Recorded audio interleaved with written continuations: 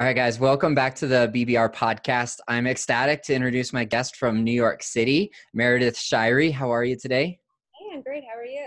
I'm fantastic. Thank you so much for taking the time out of your busy schedule and your practice there in New York to spend some time chatting with me. I really appreciate it.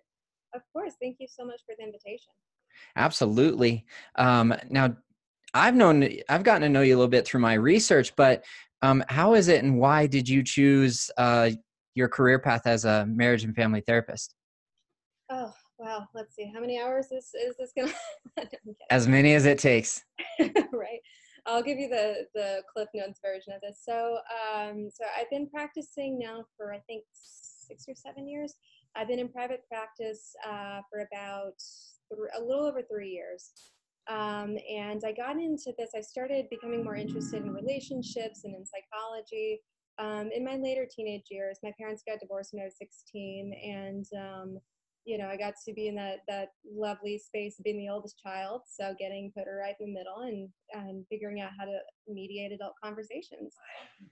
You know, some efficacy there, and then saying, okay, maybe I can go into a career in psychology, getting into school, and as a lot of 18-year-olds do, right? Psychology seems like an interesting major. You don't really know what you want to do with it.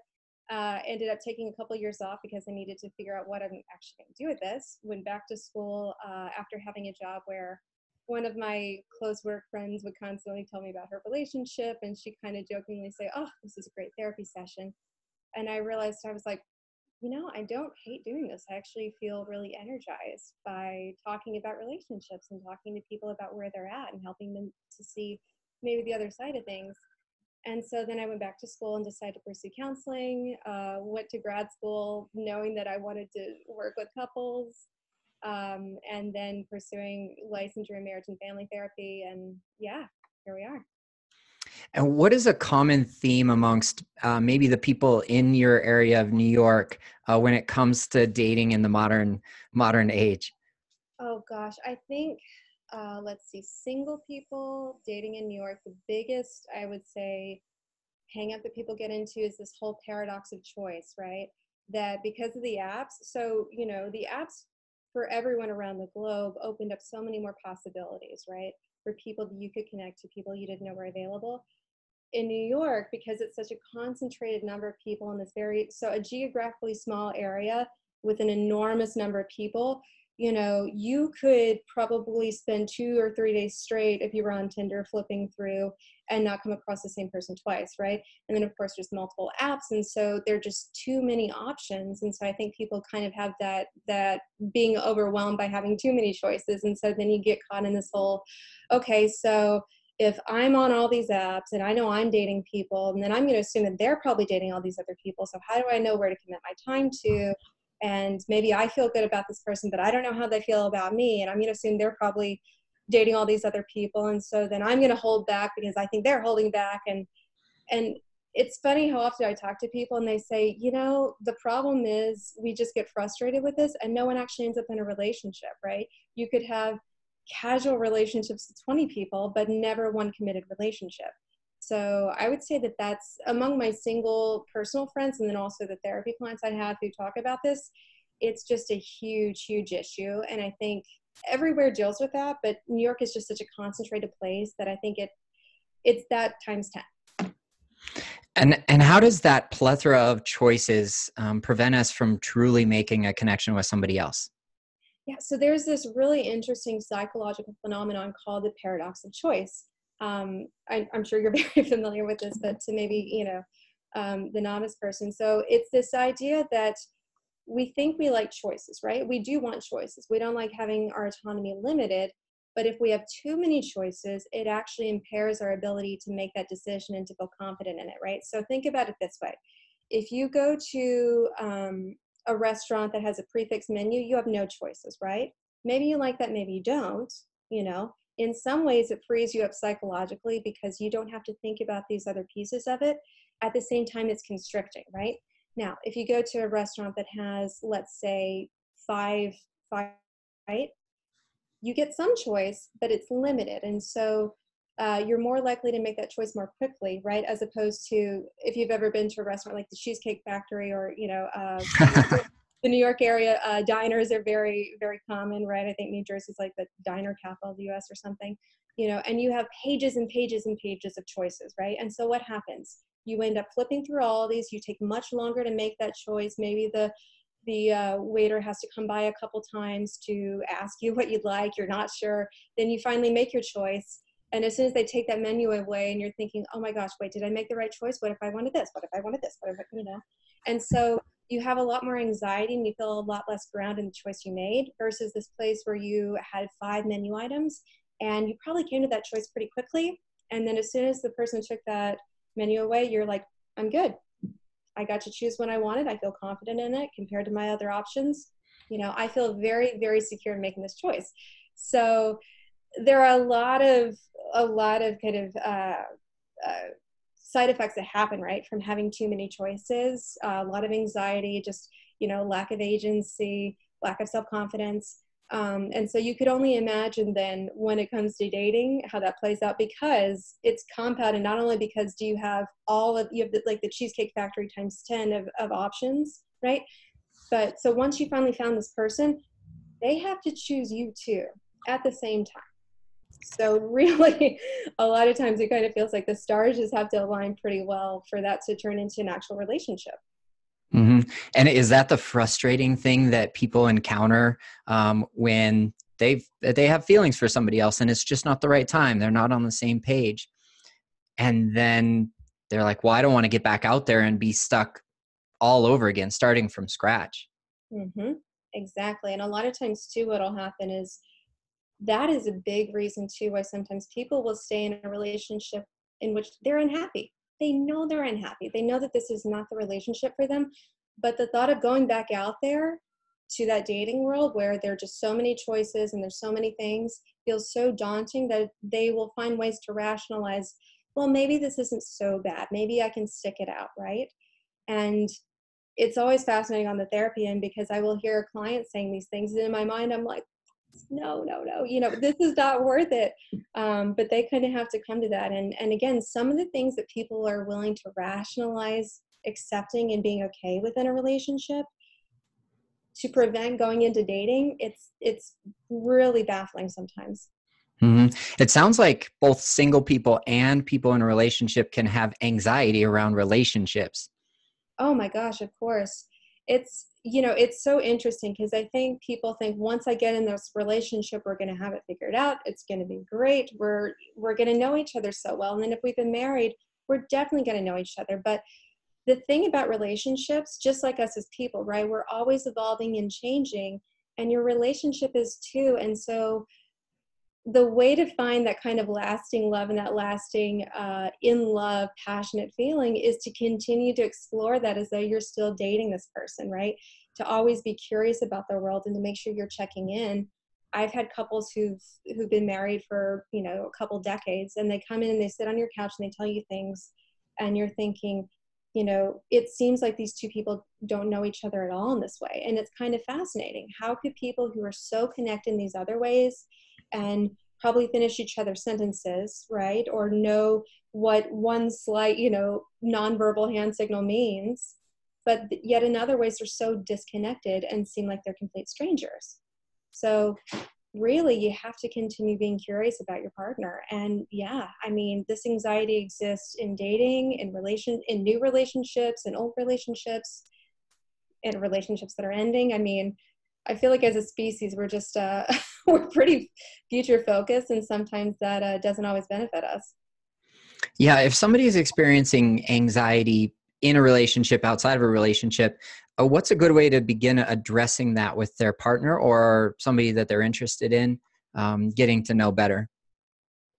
So can you tell me a little bit more about what kind of anxiety you mean? Could you give me maybe an example? Yeah, it comes from the example that you were talking about earlier of like meeting somebody on an app and you're just assuming that they're also talking to 20 other people or dating 4 or 5 other people. And if they're having this particular individual is having anxiety around those thoughts, maybe overthinking it a little bit, how do they approach that person and say, hey, you know what? This is what I want. And I just want to check in with you and say, I want to know what you want too. And who else are you talking to? Who else are you seeing? What you just said But the thing is, I think that people are so reluctant to ask that. And right, and what you just said is it's a very direct, but also very generous and unassuming question, right? Of saying, here's where I'm at. I care about you. I'm curious if you care about me in the same way, if you're wanting the same things that I'm wanting, where this is going to go, because I want to manage my own expectations, right? So that is a clear, you're being clear about where you are, what you need to know, and the information you're hoping to get, right? And you're not making assumptions about the other person necessarily, or you're giving them the flexibility of answering you, right? Mm-hmm. Problem is that so many people are terrified of asking that question. And when I'll ask them, be like, well, why are you so afraid to ask that? And what makes that such a scary question? And the answer 99 times out of 100 is, I'm afraid that they're going to say they don't want the same thing, right? I'm afraid I'm going to get rejected. I'm afraid that's going to scare them off, right? I'm afraid that they don't want the same thing I want. We don't feel the same way about each other. And of course, as they're saying it out loud, you can see the wheels turning, and they're like, oh, well, if I'm afraid to say that, what am I really gaining? And it's, yeah, of course, Mm-hmm. right? But this is kind of what happens. We hold back because we're so afraid of just being honest with the other person. But to do that, you have to have a level of comfort with yourself and knowing where you are and what you want, and being willing to then have that moment of vulnerability, right? Where if the person rejects you, and rejects you, right? If they don't necessarily want the same thing you want, right? If they don't give you this ideal answer, that's not going to crumble you, right? But that can't come from them. That has to come from something within you. You have to have done that self-work enough to be secure in yourself enough that their answer is not going to crumble you. And if they do say, I don't want the same thing, you say, okay, thank you for your honesty. I can move on, and I can feel hurt, but I'm not going to feel crushed. I love that. Absolutely. And you said a key phrase that I've been using a lot recently of managing our own expectations. And if we put it in the context of, say, like dating from an app or meeting people on the app, because you can meet somebody online, but dating them online is the worst. So we're going to take it offline as soon as we possibly can. But Oh I my, guess yeah. I get asked this question of like, well, Dave, do you like me? After maybe like one date. I'm like, all right, let's back up just a little bit. When I met you on the app, I got curious. I was curious about learning more about you. Let's say we went on a first date. I'm a little bit interested in getting to know you. These are the levels at which I'm kind of progressing through if the attraction is there, and if there's a spark, or if there's, like I said, the interest is there. Sure. And then a couple dates later, then that question can come up of like, hey, you know what? I am enjoying our time spending together. Would you like to have the conversation about where we stand? And it kind of clears the expectations, and it eases the anxiety, as opposed to like me just spiraling these thoughts and overthinking everything. Exactly. And that's kind of the thing, right? Is that we have to be willing to have that vulnerable moment with somebody, but you have to also be aware of when is oversharing, right? And when is it okay to have that moment? You know, is it okay for someone after one date with you, right? And assuming, your first date's probably meeting for coffee or a drink or something, right? You've probably spent maximum of like a couple hours with this person. You don't know them. And so the kind of ambiguous, do you like me? Well, what does that mean, right? But also too, is that appropriate for someone to be gauging if you're going to be in a relationship long term? Of course not, because you don't have that established history. And you don't know if this is someone that you can be vulnerable with, but also they shouldn't necessarily be trying to kind of force that vulnerability onto you. Forced intimacy is not a good thing. Um, you know, Brene Brown has this quote that I love where she says, oversharing is not vulnerability, oversharing is armor. And that's kind of an example of that, right? We've probably all been on dates with someone who, at the end of it, we're kind of sitting back, we're physically leaning away because we're like, that was a lot of information. Mm-hmm. The person who comes on so strongly and they're saying, I want this, and I want a relationship, and I want to know if you want that too. And that's fine to have after a point in time, right? After you've been seeing each other for a couple of weeks or something, and you want to pose that in a very gentle, inviting way rather than as a demand. Great. After date one, maybe not. Are you saying that you've experienced that too? Like where your body language is like, now I'm stepping back. Wait, I thought as coaches or as therapists, like we had it all put together. Oh, right. We're impervious to bad dates and making mistakes, and yeah, we're just like these heavenly beings sitting on high up here, right? No, it's actually really funny. I someday maybe I'll write a book about what it's been like to be single as a couples therapist, because holy moly. And I'm sure you've experienced this too, right? People always have an interesting response to you when they think you're in some position of expertise in this role, and they're meeting you for the first time. A lot of times, actually, I used to tell people, it's like I'm in healthcare. I'd say I'm like a project manager, just to avoid having to say I'm a couples therapist. What product are we managing? Product of people's lives, people's relationships. Hmm. Yeah, or like I'm managing the project of my business, my practice, or just healthcare. And well, that's kind of vague. Yes. Yeah, you're dating your business, I think is what you said. Yeah, exactly. I'm in a very committed relationship with my business. And No, that's a great place to be at a certain point in our lives. And if that's your intention around dating, then I say have at it and go for it 150%. right, exactly. I mean, it's not necessarily saying that you're so open to dating people at that point, but come see, come saw.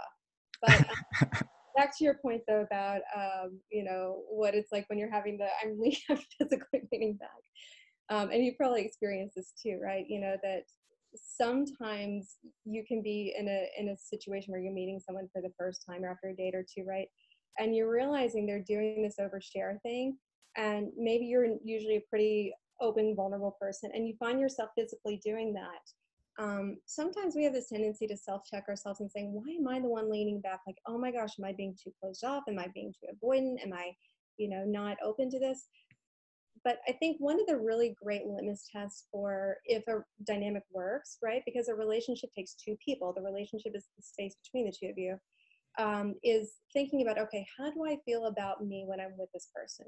If I'm physically leaning back and I don't like that I'm doing that, because that's not how I like to present, that's me knowing that I'm uncomfortable, maybe this is the dynamic that's not working, because whatever this person has going on, whatever led to that overshare or whatever's going on, it's making me feel uncomfortable enough that I'm noticing my nonverbals changing, right? So in that space between, that person might not be giving me enough space for me to feel like I'm comfortable enough to lean in like I would want to, right?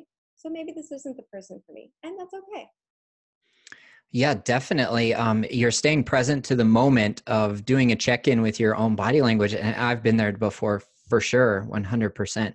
I can I can remember a time where I'm just like, I haven't said a word in like 25 minutes, but there hasn't been any pauses in the conversation or what conversation that may be. Oh, absolutely. Well, and I think that you and I probably have this experience too, where, we're in fields that, and love my job to pieces. If I won the lottery tomorrow, I would not change what I do. I would just travel more. But point being, um, love what I do. But when we're in these fields, right, where we're talking to other people, where we're in this helping role, it's wonderful, but we're so hyper responsible for other people that we don't necessarily get a lot of outlets to be able to share about ourselves, right? And so then when we're in personal relationships, we have to be really, really careful about the personal relationships that we choose to make sure that there's reciprocity there, right? And so if you're on that date where this person's spoken for 25 minutes and you haven't gotten a word in edgewise, you're probably going to feel even more drained than another person would, maybe, because you're like, listen, I've been doing this all day, where I've been listening to people, I've been helping people, I've been available to them. I really want this to be something where we're available to each other. So right now this doesn't feel great. Hmm. And So, say that again. Sorry. I'm sorry, does that fit with you, or how you feel about that? Maybe I'm projecting a little.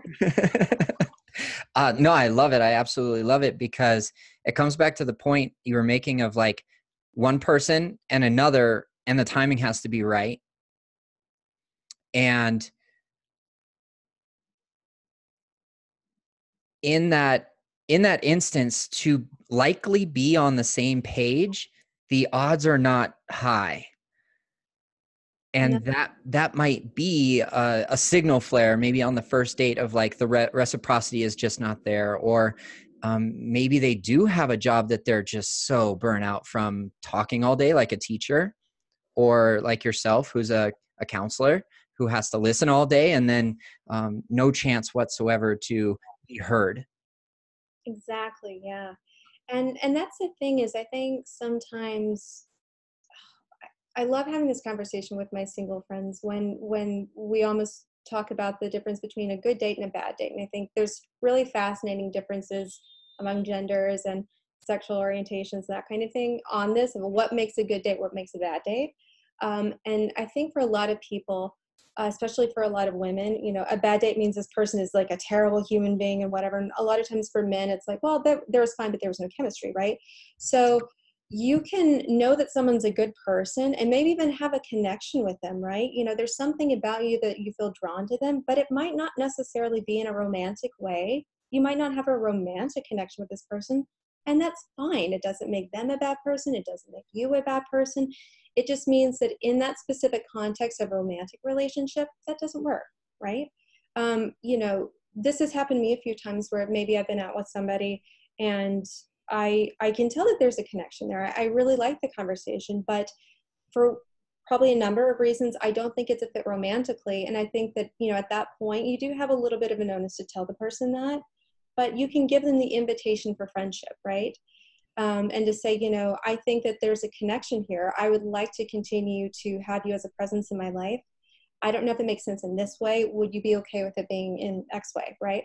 You give them the permission, right? But it means that you can still have that door open for some form of connection, but it's just not necessarily that you're going to sleep with each other. So contextually, that necessarily wasn't a bad date. It just didn't result in maybe meeting our expectations of romance. Exactly, right. So I think in so many contexts in relationships, we just have to not have such a narrow view of what success or failure is, right? Why does a date that doesn't end in you getting into a relationship and eventually getting married and then dying together, basically, you know, why is that a bad date or a failed date? It's not, right? You can have a great date with somebody and it not lead to a relationship, and that's okay. Completely agree. I just been sitting here thinking about a quote unquote bad date that I had where, um, you know, I know like you're just all in and you're leaning all in now. That's funny. Um, a great conversation, super intelligent woman, very beautiful, talked about work a lot, which I can relate to because I'm a busy business owner of 3 businesses, and I stay pretty fast paced all the time. And good conversation. And I thought to myself, you know, like, Dave, don't think ahead of yourself. Don't get ahead of yourself and say, am I going to see this person again while you're on the first date? Actually, like, sit with that afterwards and say, like, if I'm waking up the next morning and I'm thinking of you, maybe we'll go out again. But why it ended up being a quote unquote bad date is at the very end, before we even stood up from coffee, she said, hey, how did I do? Wow. It was almost like, okay, was I being interviewed as your coach the whole time, or were we on a coffee date because our communication, our mixed signals were not getting us on at the same page? Yeah. Can I ask you a little bit of a probing question? Is that okay? Sure, absolutely. Okay. So for you, right? Because clearly that was like the cutoff, right? The okay, and we're done here, right? You know. But what was that for you? What was that turning point for you in terms of when she said that? You know, what triggered you to say, okay, this is an absolute no for me? Actually, it was really funny is I didn't say out loud that it's an absolute no for me. Of course not. Um, what I did is something that I don't normally do, and I attribute this to a lot of the work that I've done and the growth that I've really, really tried hard to do for myself, is I sat there and I thought about the situation for a second, and I didn't have to come up with like an immediate response of like, oh, I don't know how you did. I haven't evaluated it yet. I wasn't sitting here evaluating you and judging your performance the whole time. I didn't have a rubric I was checking off. Yeah, right. So like there's no checklist in my mind. so I sat there for maybe 2 or 3 seconds and I said, you know what? I think I'm going to sleep on it. And actually, if you don't mind, I'll get back to you on that. Wow, that's great. And how'd she respond to that? I think that the reason why we didn't go out again is just the feeling I was getting of needing to perform or needing to kind of validate or see an evaluation at the end of the date. Like a lot of people are very success driven and they want the grade or they want the feedback. How did I do? How did I perform? And unfortunately, I'm just not going to be romantically involved with somebody who needs external validation all the time. Can I ask you why? I mean, you know why, but Mm-hmm. I'm curious. So in a practical sense, or maybe in an analytical sense, I'm not very good at words of affirmation. I'm not. It's not how I receive love and it's not how I give love. If we're talking about the 5 love languages, putting it very simply, on an emotional and like a kind of a gut feeling kind of way is like, well, validation doesn't necessarily come from external sources. It's got to come from me. And if I'm the person or one of the 2 people in the relationship that believes that to be true, then unfortunately it's not going to be a synergistic reciprocal relationship for long term. Exactly. Yeah. And I think that it's obviously all the work that you've done for yourself is wonderful, and it shows so much in that, because that's exactly what I heard in that when you were talking about this. Um, and I wanted to get your feedback before I go and project all the things that I'm hearing in it. Why not? Clearly, I have a very self-deprecating sense of humor, and I can't tell if you get that New York sarcasm. That was actually really funny. It was well timed. Anyway, but yeah, I'm so glad that you said that, right? That it clearly is reflective of this person's probably a little bit more of a fragile sense of self, and that it's going to be too draining for you to need to give that person that validation all the time. Because yeah, when she's asking, how did I do? You're not the one performing. She thinks she's performing. And also that means that she's not paying attention to you. She's paying attention to her, right? And even though maybe she doesn't mean it to come across that way, that means that the impetus is always going to be on taking care of her and that kind of thing. And the thing is, when you're in a helping role and you naturally know how to step into that caretaking place, it's great because you're very good at doing it. We tend to repeat these patterns and step into these roles that are so familiar, not even if we like them, but because they're just so familiar, right? We repeat those things. So it would have been easy to step into that because you probably know how to do that pretty well, to at least, give her not even necessarily the words of affirmation, right? But know how to help her, to give her feedback in a constructive way that she's also going to like, right? But it doesn't leave room for you, and that's going to leave you depleted. And, you've clearly done some work for you to be able to see that and to say, you know what, that's not going to work long term. Because also then when you say, and this is what happens with people in helping professions a lot, and I know I did work on this and really figure out my own things in dating relationships, is that if I'm so used to being the helping role and I find people that like, the helper, right? And they like being helped, there's going to come a time and day when I need that. I need that support and I need the validation. And then those are the people who kind of throw their hands up and they're like, whoa, what are you doing? And then I feel bad that I asked for help, right? I feel bad that I needed something, right? Because they're used to being on the take, you're used to giving, and they don't know how to flip the role when you need that. I love it. That's an excellent explanation for me. I totally understood it. And it was how I was feeling, sure, when I was talking. Now, if somebody's listening right now and they're thinking, well, wasn't Dave just kind of projecting his shit onto her?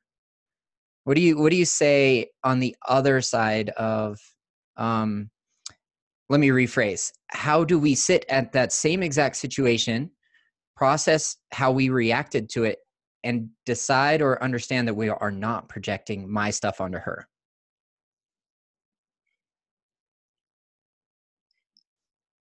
Well, here's the thing.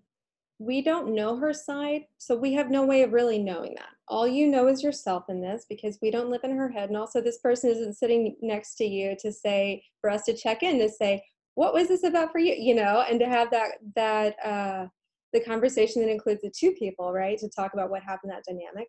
So in truth, we don't know that you weren't projecting that. However, I think what you're doing is you're actually, projection is when you are taking something within you and you're kind of putting it on this other person, right? And you're, so, you know, if I say, if I tell my partner, you're a messy person, but I'm really not liking that I'm messy, obviously a very silly example, right? That's what projection is. I don't know that this is projection on you, because you're not projecting onto her a need for external validation. In fact, you're kind of doing the opposite, where you're saying, I'm seeing that in you, and I know that that's not a fit with me, because that's kind of not in line with my values and the work that I've done, because I've worked really hard to not seek that external validation, right? So again, it's one-sided because we're getting your side, not hers. But I wouldn't necessarily use the word projection in that sense, you know? Now, if it's a thing of like, well, Dave, maybe you were misinterpreting what she was saying. Again, maybe, but we don't know that without talking to this person. All we can go on is saying, this is how I heard that. This is how this made me feel. So regardless, when you get to a certain place in a relationship, you can have those check-ins and talk about that and get the other person's feedback and say, okay, what fits with my narrative, what fits in yours, where do I need to maybe be flexible? But that's not the case here, because again, this was date one. So it's okay to be a little bit inflexible sometimes, because if you have those kind of record scratch moments on date one where you're like, whoa, wait a sec, maybe that's a sign that, again, like, you don't necessarily need to go on, you know, 17 dates to figure out, okay, I really can't stand every part of you. The record scratch moment. I like that. I might actually insert that sound effect right then and there into the episode. No, I won't do that. But You actually do it on your dates and like record the other person's expression when they're like, wait, what? What just happened? I do like New York City. I've always had a fascination and kind of a long distance love affair with New York City as a cultural part of our country, as well as like the sociological just fascination of putting that many people in such a small area, like you said earlier. So I watch How I Met Your Mother quite a bit, and there's an episode where the glass gets shattered, and it's a sound effect in the episode, and it's just like all of everybody else's perceptions are shattered when that flaw is pointed out. Mm. And I'm going to have this kind of soundtrack running in my mind of a record scratch or a glass shattering on my dates from here on out. There you go. But I think, again, that is you being honest with yourself about what those things are for you, because you could try to rationalize, okay, maybe the glass shouldn't, maybe I should unbreak this glass or unscratch this record, or I should find a way to be okay with these things in this other person. Maybe, right? And again, there are certain things you can be flexible on, but you also need to know what those hard boundaries are. So what are your record scratch modes? What are your like glass shatters, right? And that's okay, because not everybody is meant to be, you know, have that romantic connection with you and having a lasting, long romantic connection with you. And if you've had a dating history where you've been in long-term relationships and you know what that's like, and you've done the you work to know what you're interested in and know what you're looking for long-term, it's really, really okay to be more discerning and to not have that many second dates, not have that many third dates, right? Or, you know, these kind of in-between things. I think that there's a big difference between people who are newly into adult dating versus people who've been on the scene for a little bit. And a lot of that, you are a little bit more rigid in what you want. That's not a bad thing. I totally agree. And sometimes outside looking in, people would be like, oh, you're too picky, or maybe you should lower your standards just a little bit in order to get into a relationship. And I'm not taking that person's advice because they don't have any letters behind their name, such as yourself. You know, I got really good advice once from my counselor of like, Dave, don't take advice from somebody who doesn't have letters behind their name. Well, okay. Don't take advice from everybody that does have letters behind their names, because sometimes, you know, psychologists like to say nonsense things and make up words to make other people feel less smart, which is also nonsense. So actually, you'll love this. If you're a Brene Brown fan, she's, again, one of my girl crushes. Her and Esther Perel are, you know, the ladies that have my heart. Same over here. Same here. Brene Brown, if you listen to this, I love your soul. Anyway, so she has this thing she does, and I've actually done this with people too, and I need to do it for myself, where she talks about this, right? So the people whose advice you should listen to, right? The people that should have a say in, are you being too picky, are you not? That should fit on about a 1 by 1 inch sheet of paper and front side only, right? And those should be people that you know have your heart, right? That don't love you in spite of your imperfections, but love you because of those things, right? The people who are going to be authentic with you, and they will be kind, but they will also give you the hard feedback in a way that's palatable, right? They're not going to judge you. They know how to do empathy correctly with you. And they know your story enough, and you've had enough moments of vulnerability and trust building that they've earned their right to be on that page. But again, it should be about a 1 inch by 1 inch little square paper where you can fit maybe 3 or 4 names max. I love it. The power of five, I think, if we're coming at it from a business sense, and I do love Brene Brown, I do love Esther Perel. And you said something in there I actually want to ask you about, that somebody who's been on the scene for a little long, maybe a long period of time. And if we're talking about attachment styles or attachment theory, Amir Levine says that avoidants stay in the scene longer than anxious and secure. What's your take on that? Are you familiar with attachment theory? Yeah, I love attachment theory. It's something that I incorporate more and more into my work with individuals, with couples. Uh, there's so many theories now that, especially within couples therapy, that are based on attachment theory. So it's great. And Attached is a great book. It's wonderful. You might also like Hold Me Tight by Sue Johnson, because she talks about, um, that's a little bit more once you're in a relationship, but it's about when you have these moments of kind of getting off kilter a bit with somebody, how to reset a bit. And it's all attachment based. So all of emotion focused couples therapy is attachment based. Lots and lots of theories are using that, because there's so much of it that not only makes sense, it's applicable, and there's also enough fluidity in it in new attachment that we can understand that it's, it's not like a death sentence, right? If you're on one of the more insecure sides, and which is great, right? It's not static. It's something that's fluid, and it changes depending on the relationship that you're in. But to then answer your question about avoidance staying on the dating scene longer versus anxious, it depends on the person, really. I think you could make that argument that avoidant people might be on more of the apps and take a little bit longer to have the where's this going conversation, that define the relationship. But that's not necessarily a bad thing. Again, like, let's not categorically say, good, bad, right?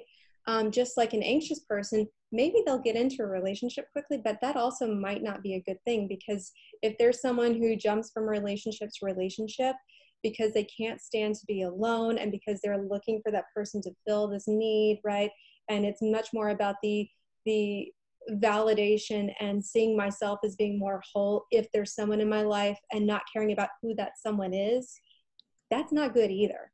So again, a little bit of both. That's why we all kind of vacillate between somewhere on the spectrum of attachment at any point, and that's okay. There are certain things where if you have an overly anxious potential dating partner, you might act a little more avoidantly. And maybe that makes sense given the dynamic, right? So, so we're talking about the dates where you're physically leaning back. They're probably leaning more anxious, and we're probably leaning a little more avoidant in that specific scenario. But there's a reason for that. It's not necessarily a good or a bad thing. Mm-hmm. Yep. And the reason why I asked that question as a differentiation between, we were talking about having high standards and being too picky, and that's not necessarily correlated directly with an avoidant attachment style. It could be, if it depends on what you're being picky about, right? And if you're being picky about your hard boundaries, right? Because you said, okay, here are my values, right? And I'll use an anecdotal example to kind of hopefully paint this more clearly, right? So one of my core values is, being kind and compassionate, right? So when I was looking for a partner, finding someone who was kind and considerate and compassionate, right, and was respecting my boundaries, that was on my list, right? That's kind of my hard boundary. And if you can't meet me there, that's going to be my glass shatter moment, right? That's going to be my record scratch from like, okay, nope, not going to work, right? And that kindness kind of, again, there being a reciprocity in that, right? So if my avoidant, so that would be something that's okay, right? That's not being avoidant. That's actually just being more secure. And again, knowing that someone who's going to violate that in the beginning, that's not going to be something you can fix later on. So there are certain things kind of in your core that you need to be aware of that are your hard limits, and be okay with walking away from those situations when someone kind of bumps up against that. That's not making you avoidant. Now, if your avoidance is after 3 dates, you're like, well, she had her hair in a messy bun because she met me right after the gym, and oof, I just don't like the messy bun look. Okay. Yeah, you got to check yourself in that situation, because a yoga bun and a gym bun, I mean, that's pretty high up on my list. Of the yes, I want this, or the no, I don't. Well, I think it resembles more of like the comfort level between two people of like, she values my time, she values hers, and the only time that she could get together was right after the gym or yoga class, and we're still having authentic conversation. And she was like making an effort to still be present, and like I'm not superficial, and neither is she, and she can show up on a date with a messy bun look, and it's almost more endearing than the 100% all the time makeup look. Yeah, absolutely. And again, I think that says a lot about what you're looking for in a partner and how much introspection you've done and kind of self-reflection, right? And actually saying, you know what, I'd be a little more put off by the girl who looks like she just left Sephora every time, because why does she need to project this much perfection, right? That much perfectionism is usually a little more indicative of someone who hasn't necessarily done that reflection work. And that's not a good thing, because that's not going to line up with where you are. So it might be a perfectly lovely person, might not make sense for you for a long-term relationship. What even weighs more heavily, and you were touching on it just a little bit about your core and your values. If one of my values is exercise, nutrition, a fitness-based lifestyle, then I will respect the messy bun straight from the gym coffee date more so than like it took 2 hours after the gym to actually schedule a date because we needed prep time. Exactly. Again, not putting like a value, not putting like a judgment on that person. It's just it's not a hard boundary for me where I like, oh, we have to look like a dime couple every time we go out. Exactly, right? Or yeah, exactly. So that means that again, you're being more fluid in that way, which is indicative of someone who's more secure, not anxious. Now, again, the anxious one, if we want to take it outside of the, the realm of physical appearance, right? So let's say I'd gone on a date or I'd gone on like 3 dates with somebody and everything was great, right? We were having a great conversation. I felt that they were kind. I felt that they were being honest and genuine. There were a lot of things that were checking off my hard values list, right? So there have been no record scratch, glass shattering moments, right? Everything's going really well. And then, we go to order food, or we're like at a taco place and they don't like cilantro. I love cilantro. Is that going to be a record scratch moment for me? If I use that as my record scratch and be like, oh, no, right? Or they don't like spicy food or something like that, then I'm being avoidant, and I need to take a look at me and say, okay, we know that that's not a real thing you can clearly work your way around that, right? So if that's something where this is something that's a pattern for you, and again, it's going well, and all of a sudden you're looking for that little thing, you're like, oh, see, nope, can't do it, right? Then you're being a little avoidant, and that's not necessarily a good thing, but it's also something that if you are self-aware enough and you're willing to do the you work and be reflective, you can figure that out, right? So to be a little self-disclosing, I'm in a fairly new relationship. And in the beginning, I was the one who was being a little avoidant.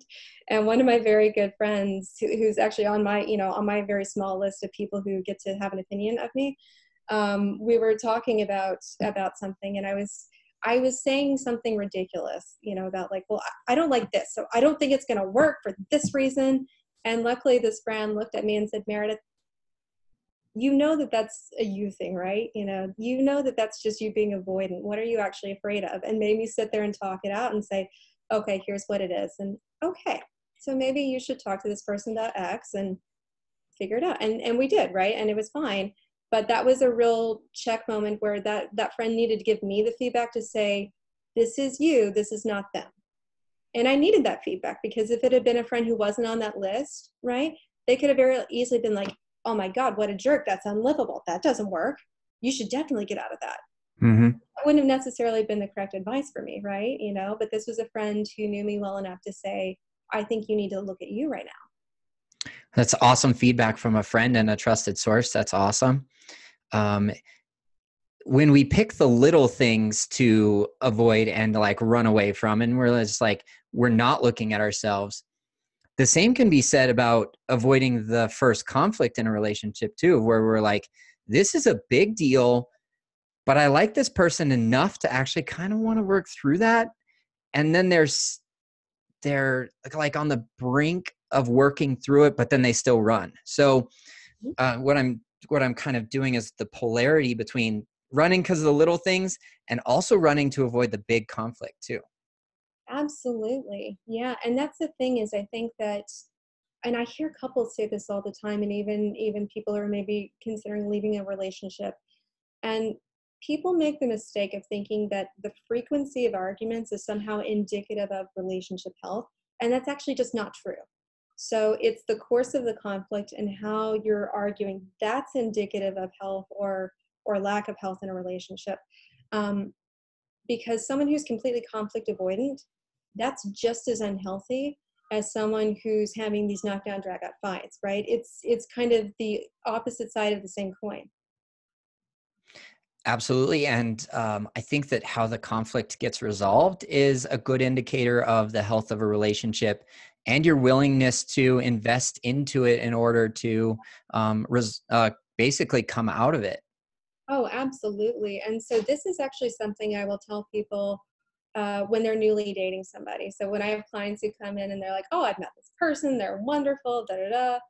And okay, come back and let's talk about this. I hope it keeps going wonderfully for you, but let's talk about this once you have your first conflict with them, because listen, when you're agreeing with somebody, it's so easy to be happy and to feel connected when you're not disagreeing about something, right? But when you have that moment, you kind of have that sliding door moment of, okay, where's this going, right?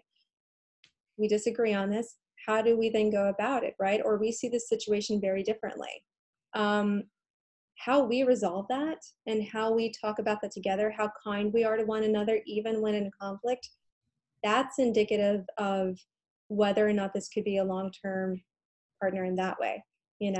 If this is someone who's very blaming, who gets easily defensive, who can't take responsibility for what they've said or done, who refuses to acknowledge your point, that's maybe not someone who's going to be a good partner long-term. Yep, been there before. Yep. Now, the other side of that, though, check ourselves, right, is that, if we're going to expect that from somebody else, we have to be willing to do that too. So I was actually thinking about this with my new partner who, I got a little, like, not super upset, but I got something bothered me, and then, had to think about it and whatever. And I realized, what, I'm the one projecting, I'm the one wrong here. And so I think that I have to be the one to apologize sometimes even more, because this person expects that, well, you're a couples therapist. Like, I'm a little afraid that I'm going to mess up all the time. You're never going to mess up. So it's almost more important sometimes for me to be the one to say, you know what, I'm really sorry, right? Or I read that wrong. I took that the wrong way or whatever, or I wasn't being generous in my assumptions with you. Because if I'm going to ask that of this other person, and if I'm going to hold them to a certain standard, I have to be willing to do the same. Yep, absolutely. 100%. Well, I know that your time is valuable, and I want to say thank you once again. I hear that you're going to be in the area mid-October. Yeah, I'm actually coming out to Denver mid-October. So just, for a weekend. Mm-hmm. Awesome. Well, if you've got some free time, let's grab coffee. We'll do a little face-to-face and we'll extend our conversation. What do you say? Yeah, I would love that. Let's absolutely do that. The power of social media, connecting us through Instagram and then bringing it full circle to a podcast episode. And then if you've got the time, I'd love to connect in person too. Of course, that would be really wonderful. Thank you. If your message resonates with somebody today, what's the best way for them to get a hold of you? Sure, they can go to the website. It's www.relationshipcounselingnyc.com. You can also send an email to our general email account, info@relationshipcounselingnyc.com. There's also links there for other things we've got going on. So it's not just me in the practice. I've got some other therapists who work for me. We're all actually marriage and family therapists in some regard, and we have different specialties. One of our therapists is a Gottman method trained therapist, and he's actually hosting a couples workshop coming up on October 5th. That would be really, really great. It's kind of, if you're not necessarily in a place of wanting to do full-fledged couples therapy, but you want to just maybe be a little more proactive, gain some communication skills, it's really, really great for that, especially for the value, because it's a one-time thing, and you're not necessarily committing to like long-term therapy, but you're actually getting the benefit of learning from the therapist and having this therapist help you and your partner to make sure you're practicing this in a way that's going to help you kind of concrete those skills that you're learning and then take them from the room and apply them in your relationship. I'm a big fan of the Gottmans, absolutely. And I know another one of our guests on the podcast, Nick Mancini, is also a big fan of the Gottmans. And I cannot wait to have Jamie on as a guest of the podcast. Thank you very much for the introduction. Of course. Yeah, I really hope it works out. Jamie's lovely, and he's our assistant practice director. He's a really great, entertaining person and has just such a wonderful way of helping couples to talk about these very, very difficult things and helping them have these often fraught, contentious conversations in a way that's so palatable and makes it, he's so disarming, his presence. And I think it'll be a great conversation with you guys. So I really hope that works out. Yeah, me too. Same. If there's one thing that we didn't touch on or that you wanted to expand on today and leave us with, what would that be? Oh gosh. I don't know. What about you? Is there anything that comes to mind for you? And maybe I can. Yeah, we were talking about stages of a relationship, and when it's all new and it's all fun and it's all sunshine and rainbows and roses and things like that, we almost feel as if like we've arrived, and because we've found a person that we actually want to be with. And when we want to extend into a lasting love, long-term relationship, we have to understand that there's no such thing as, well, it's called the myth of arrival. And we're still not arrived once we get into that relationship. There's still so much work to be done. Oh my gosh, that's so true. Yeah, and I think this did kind of trigger a thought that would be really, I think, good to leave on, right? We have to stop looking at relationships, I would say, in any context, romantic, family, friends, whatever, right? We have to stop looking at them in such categorical success or failure terms, in terms of, okay, if I meet this person and we're dating and, we fall for each other and we're attracted to each other, but it ends, that relationship's a failure. That's such a limiting view. And I don't think it actually helps us. We have to be a lot more flexible in that, right? So what if we're in a relationship and we didn't make it to the funeral home together, but we learned a lot from one another, right? We learned a lot about ourselves. We learned things that were important to us. We learned new things about the other person. We learned new hobbies we liked. We learned about, changes we wanted to make in other relationships, right? And so maybe this person wasn't our forever person, but they helped us to grow. Can we count that as a success? And I think that if we can be a little more flexible in that, it actually gets you a lot closer to finding that lasting love, because you're not putting such rigid boundaries on yourself where you end up limiting and counting out things that are actually important, and then also cutting off things too quickly.